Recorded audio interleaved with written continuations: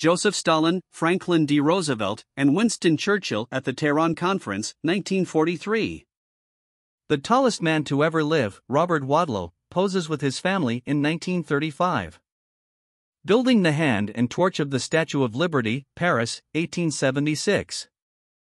An East German soldier sneaks a little boy across the Berlin Wall, 1961.